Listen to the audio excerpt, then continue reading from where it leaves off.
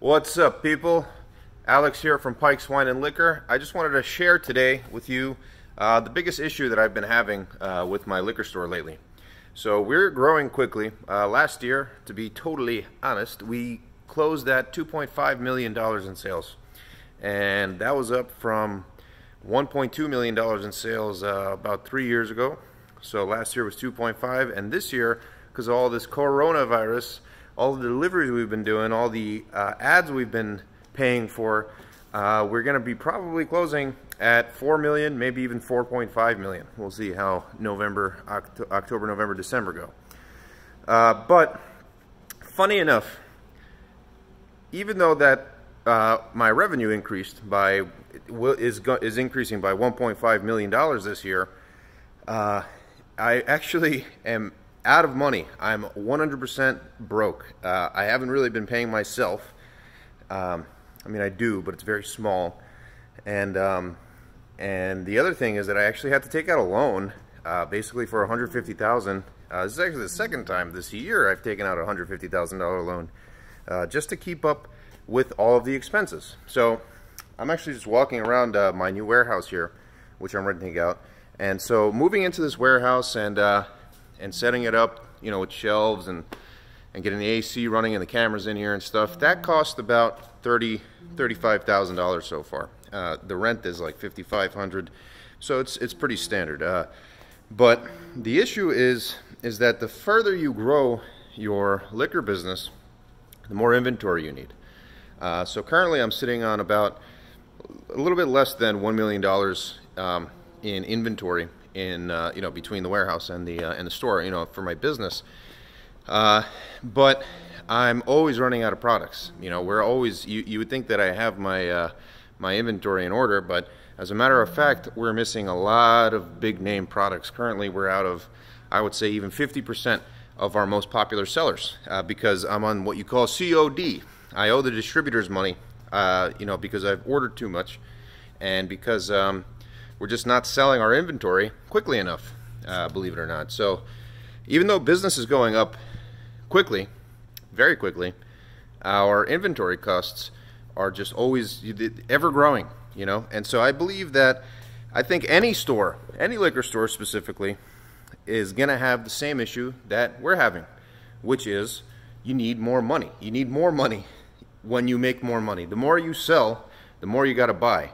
And the issue is that in order to sell more, you probably have to invest just like we did, either whether it's expanding, whether it's advertising, hiring more people, trying out new things. It all costs money. Hiring new people, I think I just said that. It all costs money. So what to do? You know, that is the issue I'm facing right now. I'm you know, speaking with a few different people on options. So far it seems like my only options are three. A, grow very slowly and steadily, like I'm doing. But I've been in this business for many years now, and I know that it's going to take at least 5 years if we're lucky, but probably more along the lines of 10 more years before we can get the inventory up to 2-3 million, where I believe at the 2-3 million mark, that might not be enough, but I believe that at that point we would have enough, you know, in order to be able to really grow without having to worry about paying the vendors and being on COD and not having enough money to function, let alone pay myself, which, you know, unfortunately I haven't really been able to do so much. But that's my choice. I could force the store to put more money in my pocket, but I'd rather, you know, build a warehouse or whatever. Always looking forward. So that was option A. Grow slowly, okay, one step at a time, which is what I've been doing, with the exception of taking out about $250,000 this year in loans.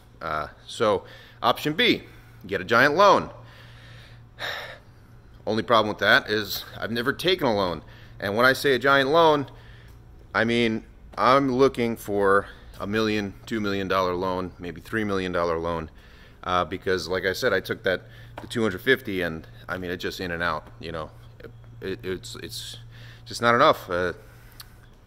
I think that 2 million would probably be sufficient to cover our inventory needs right now, plus give us enough to be able to actually hire another person. I need to hire more people. I need to hire an assistant, not an assistant, like a secretary type of person, to just the amount of phone calls and emails and the bookkeeping stuff that I've been doing all of myself. And you know, as many responsibilities as I give to my employees, it's not good to have your cashier do this and that, and my inventory guys to also add on, you know, totally unrelated responsibilities. I would rather have the cashier focus on selling more profitable items and the inventory guy focusing on having our inventory be perfect, you know.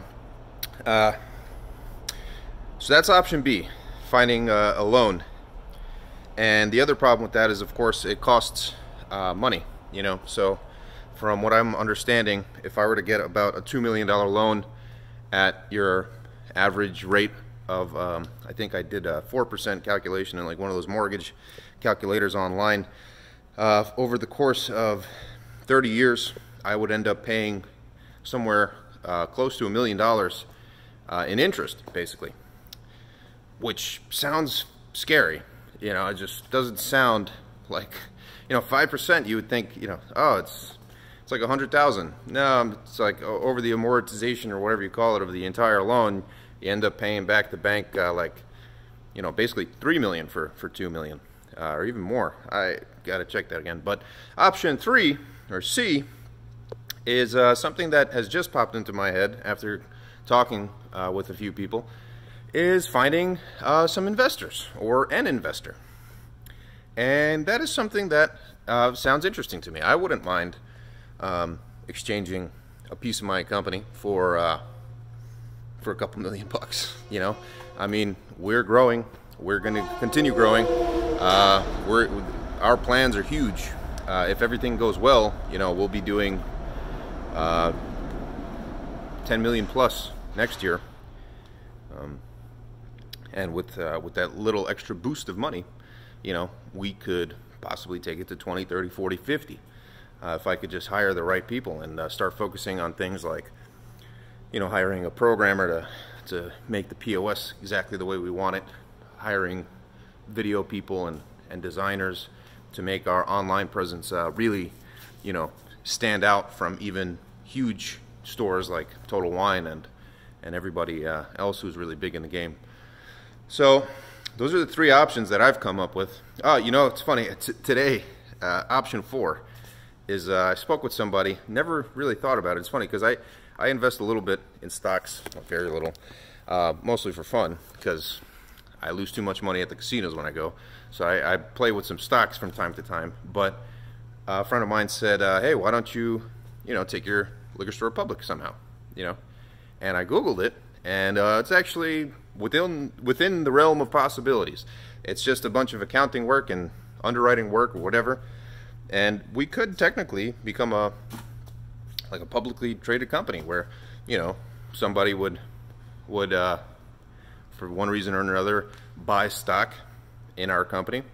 I would maintain, for example, 51% ownership, and the other 49% would kind of go into shareholders, and that would be another interesting way to find some money to grow quickly.